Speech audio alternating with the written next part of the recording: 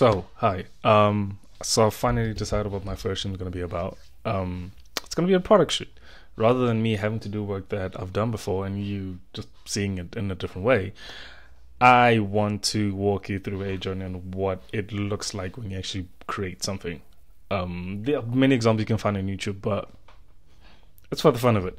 Anyway, so I'm gonna do a product shoot based on what I use to do my hair, to put on my hair. So a friend of mine, Rotenda Hangwani, does makes these products actually. That's out of focus. I will take photos of it. But she makes these products, hair oil and shea butter. And I want to create an entire thing of it. The shoot, if I can interview her, yay. But I'll link her page below, and yeah, ngifaka scared. Dank.